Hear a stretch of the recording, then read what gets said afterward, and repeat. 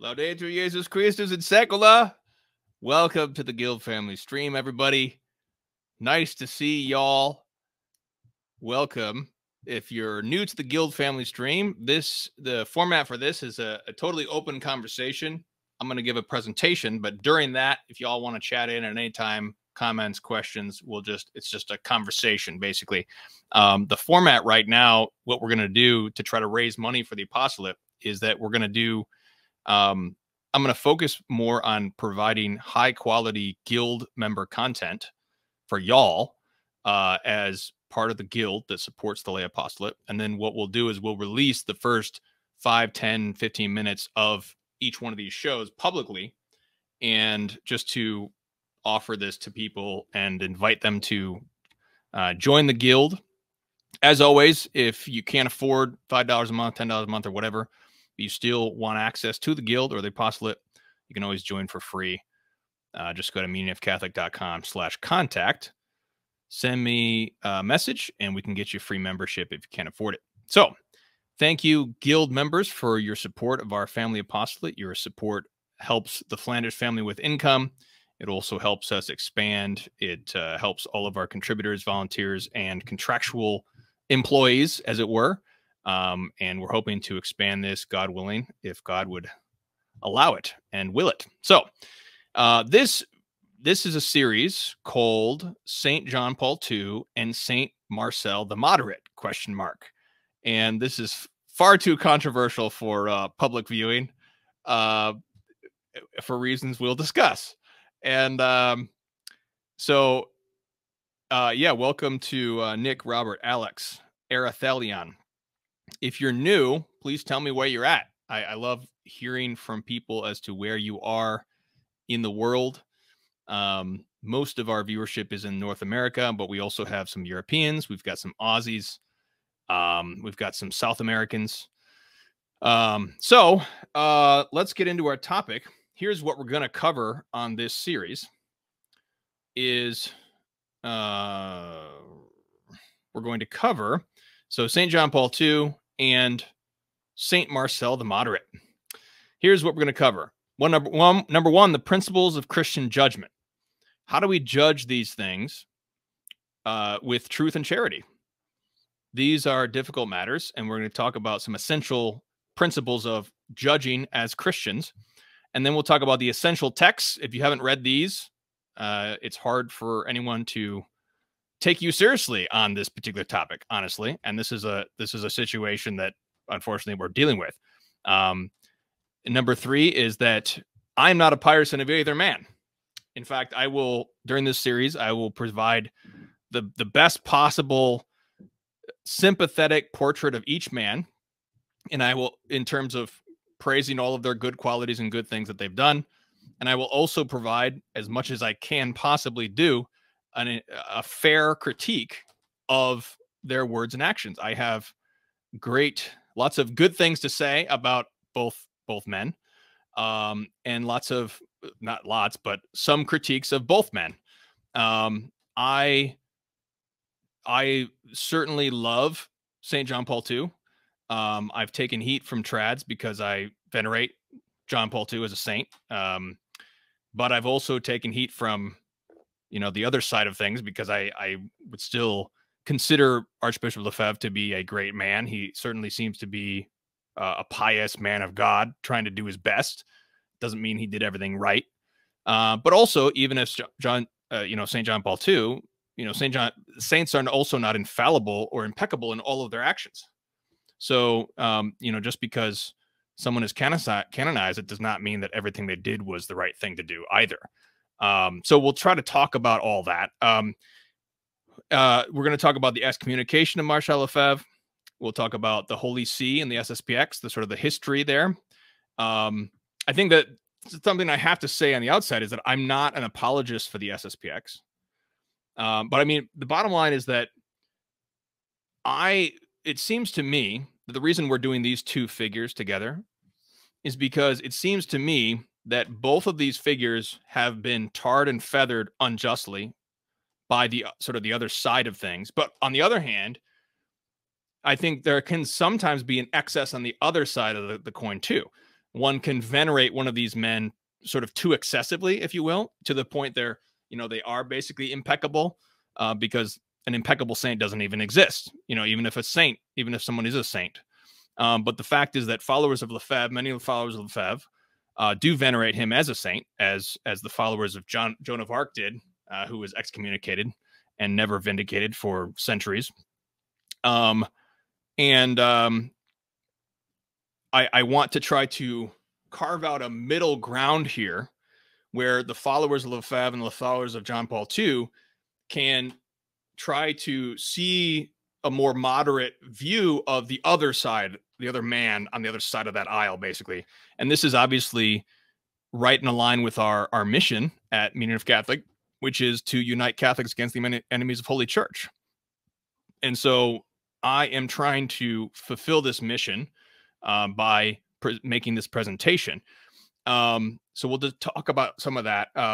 So yeah, the excommunication of Marcel Lefebvre, Holy See and SSPX, what I would consider an anti-Lefebvre neo-Jansenism within the SSPX, which seems to be problematic, but it doesn't seem to be in line with what Marcel Lefebvre intended, as far as I can tell. We'll also look at Joseph Ratzinger's comments about Marcel Lefebvre. Then we'll talk about canonization of John Paul II. Are canonizations infallible? Papal bureaucracy.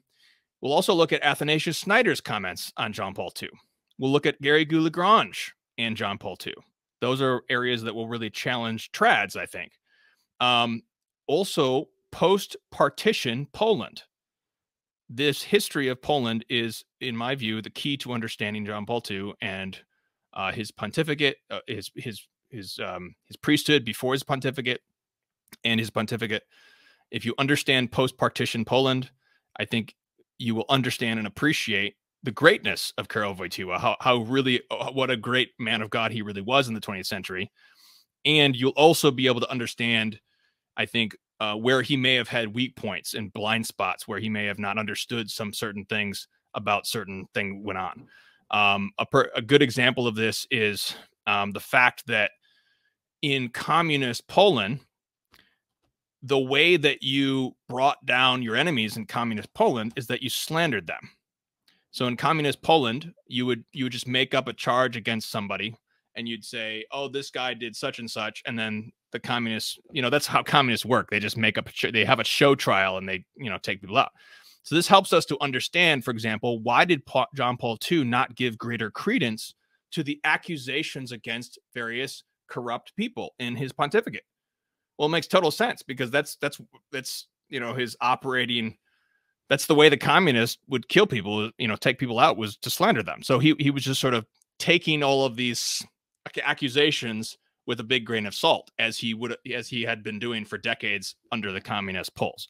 So that's an example of what helps us understand why did John Paul II not crack down on the corruption more than he could have, as Ratzinger did later as Benedict XVI. Okay.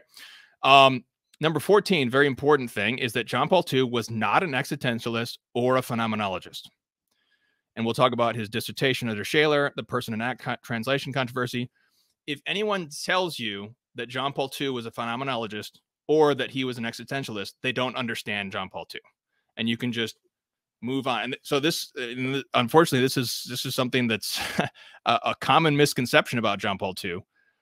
And so this is where, the bottom line is that if trads or Lefebvrists, if they want us to take a sympathetic view toward Archbishop Lefebvre and appreciate him, they have to be fair and give the same benefit of the doubt to John Paul II. And if John Paul II people want us to appreciate St. John Paul II, they have to be willing to also take a fair view of Archbishop Lefebvre. There has to be a consistent, fair principle of judgment, which we'll get into.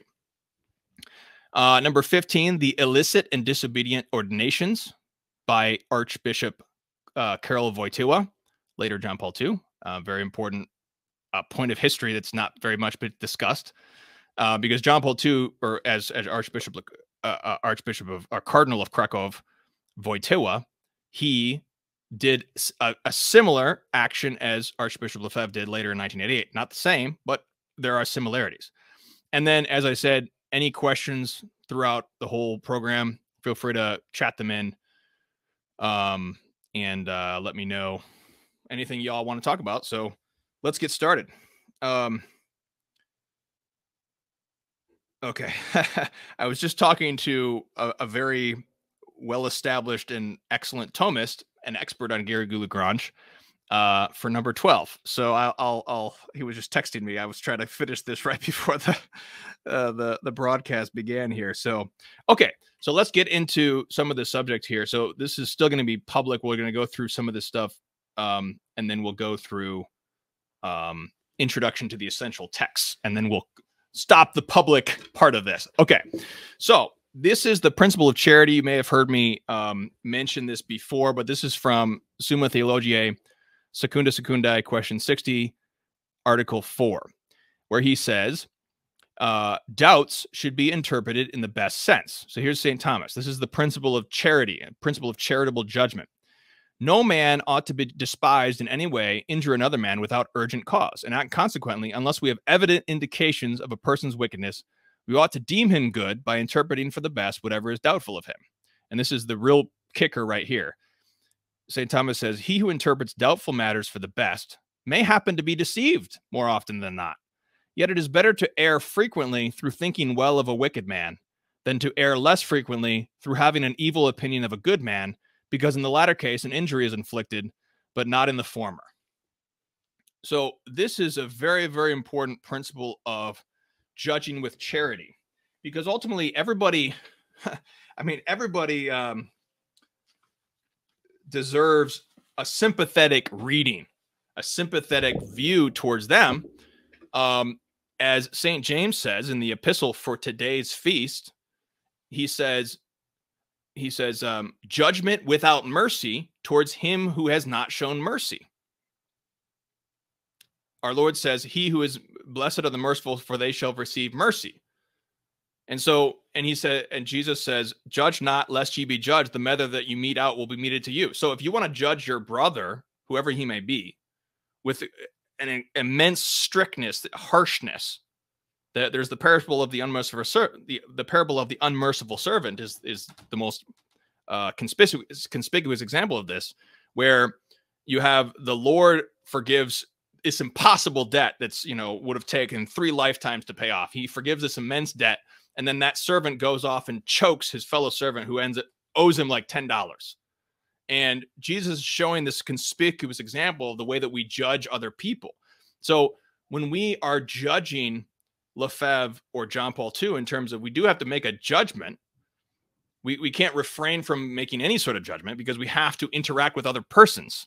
We have to make a judgment. Can I trust this person? That's really the question. Can I trust this person? Am I going to allow this person to teach me and give him authority over me? Now, we'll talk about other aspects of that in just a minute.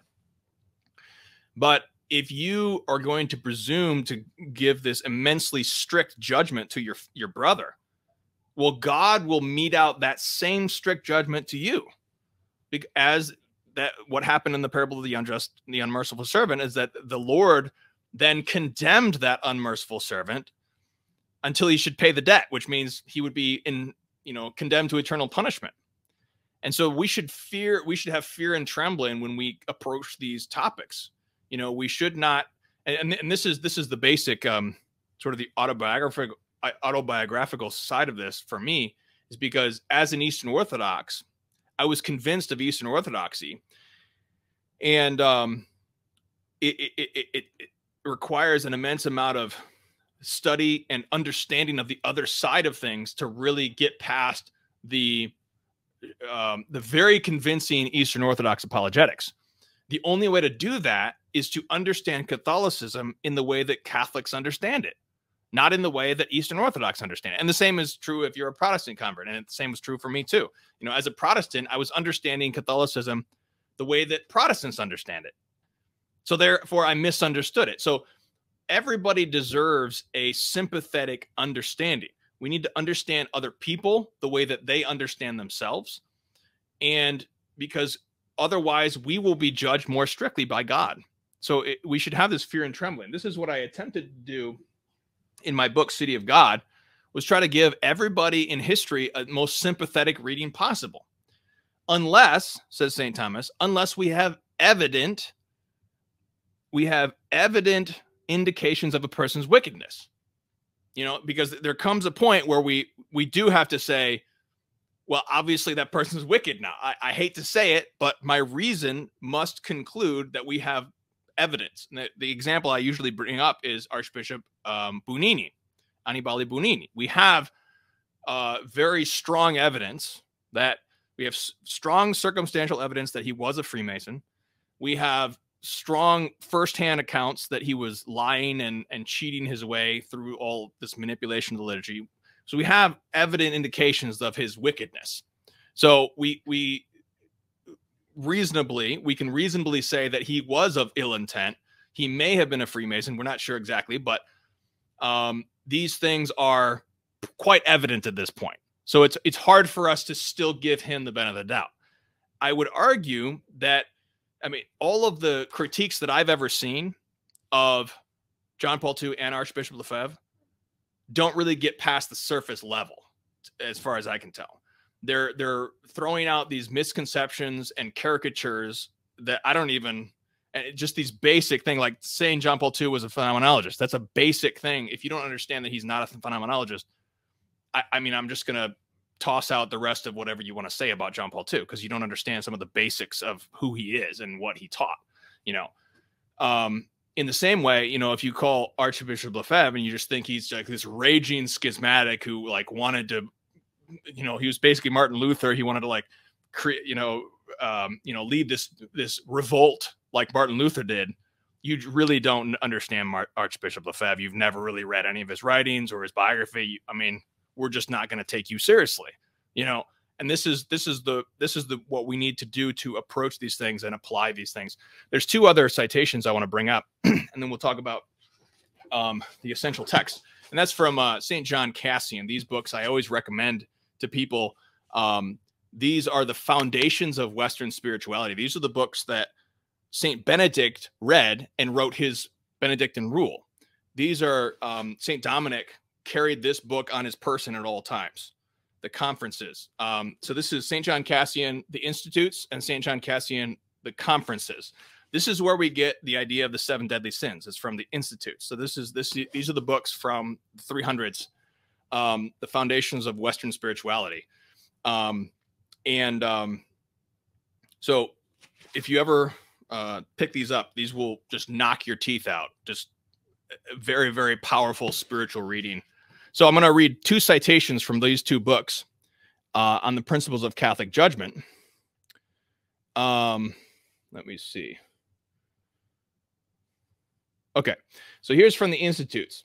He says this: "It is dangerous to judge others because, being unaware of the need or the motive out of which they do things offensive to us, but either correct or excusable in God's sight, we put ourselves in the position of having judged them rashly. In this, we commit no small sin by thinking of our brothers other than we ought."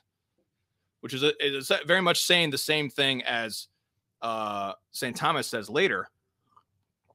But it is a sin. It's a sin to judge rashly because we're injuring our brother's reputation, even in our own mind, and we're endangering our own souls by putting upon ourselves a more strict judgment.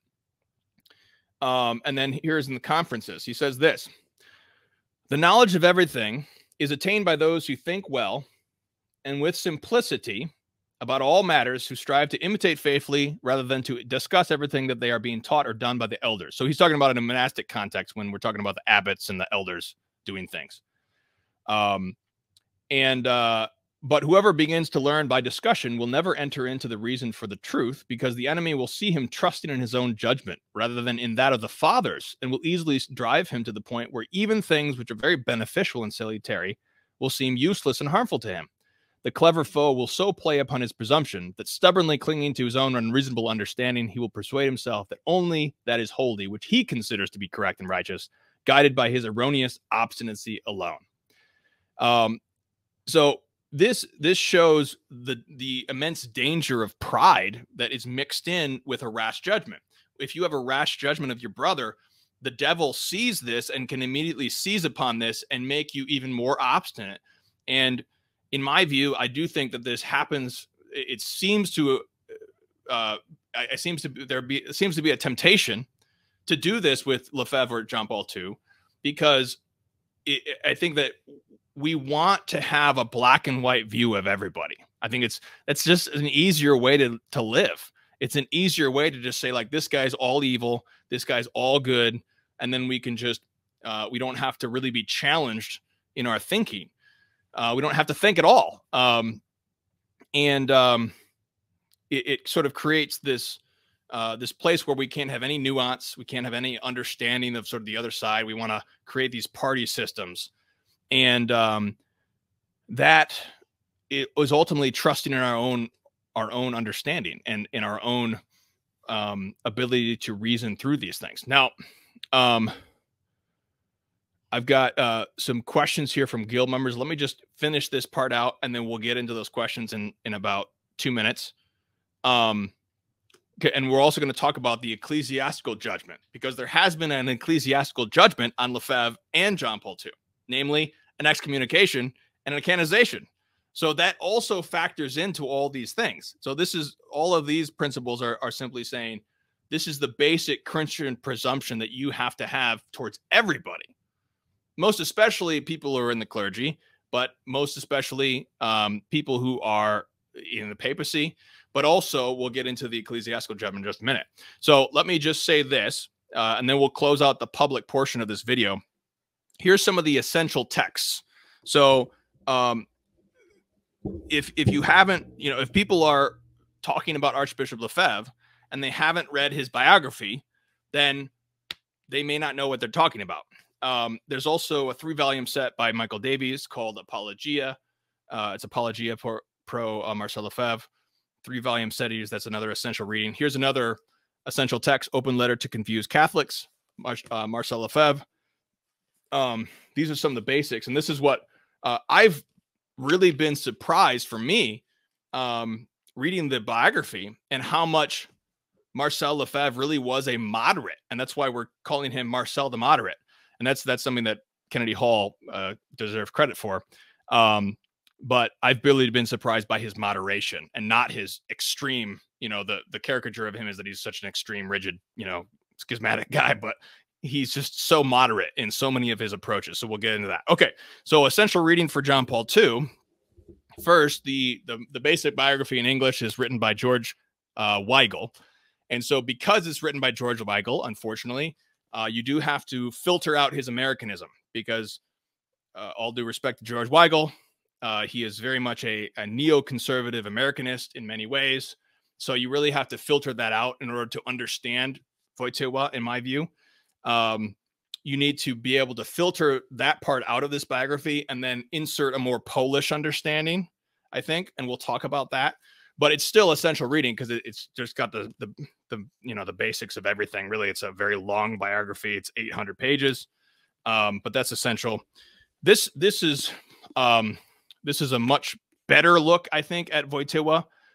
This is by Rocco Buttiglione. This was written right when John Paul II ascended to the papacy. Unlike most commentators on John Paul II, Rocco Buttiglione, he's an Italian, but he learned Polish. And so he was able to read Wojtyła in Polish. He was a personal friend of Wojtyła. And this work is where you kind of supplement Weigel, so that you can get a much more Polish understanding, Polish Catholic understanding of Wojtyła from Buttiglione. And then this is Person and Act is Wojtyła's essential work. This is his most important work of philosophy.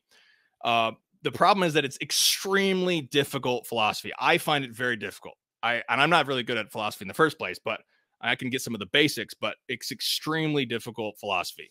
A much easier read, actually. This is actually a much better read. I forgot to bring this one up, but this one is actually a lot easier. If you don't want to try to tackle this huge philosophical work, The Personalism of John Paul II, by John F. Crosby.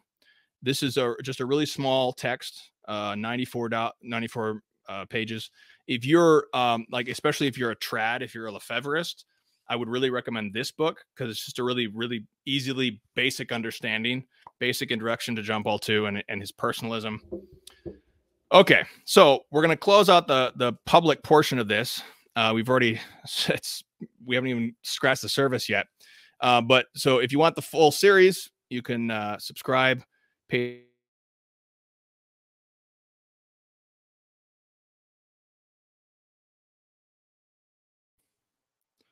Oh, am I still transmitting? I think I lost my transmission for a minute. But yes, if you can't afford it, feel free to contact me and we'll get you some contact. So let me get to y'all's question.